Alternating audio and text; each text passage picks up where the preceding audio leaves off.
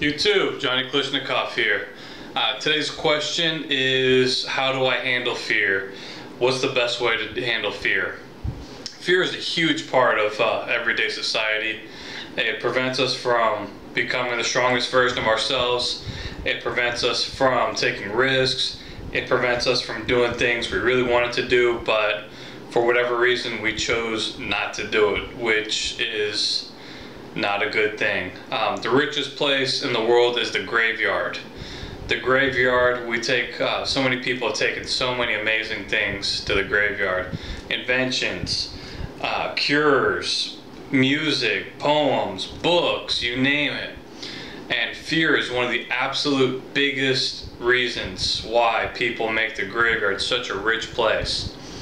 Why am I making this video? Because everybody I'm talking to, there is a potential that you're going to bring something really awesome to the graveyard, which will suck for us. So, as Les Brown says, live full, die empty. Live a full life, but don't leave anything to the graveyard. So how do we handle fear? My remedy for fear is a quote by Ralph Waldo Emerson and Waldo Emerson. Anyways, so the quote says, do the thing and you'll have the power. If you follow your emotion of fear, you're never gonna feel like doing what you're wanting to accomplish. But the power comes from doing it, even if you're afraid.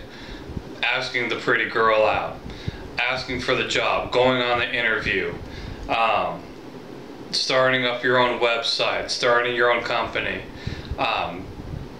starting a side project, starting to write whatever you're trying to accomplish in your life. Taking the first steps, doing that. If you don't do that, you'll never have the power of accomplishment. You'll never have the power of influence. Just like I'm doing this. You know, this is something I've been wanting to do for a long time. Once I do it, that's how I'm going to leave a legacy. I want to teach the world, but it's not going to happen by itself. If I do this, I'm going to have the power of influence. Writing a book is, honestly, it's a scary thing for me because I'm not an author. I'm a teacher. I'm a drummer. I do competitive shooting. I'm not a writer, but now I'm almost done. I'm over 82,000 words, so I still got 4 chapters left I'm finishing up. Anyways, do the thing and you'll have the power.